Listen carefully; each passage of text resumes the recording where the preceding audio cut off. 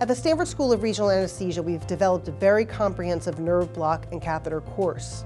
It's one thing to learn how to do a type of nerve block, but it's another to develop a robust, comprehensive nerve block program that can be used on almost any surgical patient that you take care of.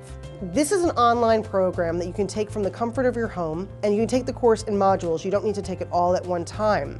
Included with the course is a surgeon's perspective and his lecture on tap blocks, a pediatric fellowship-trained anesthesiologist lecture on pediatric pain management and pediatric blocks, as well as how to bill for regional anesthesia and get paid for it. We're all aware of the financial pressures of healthcare today and in the immediate future.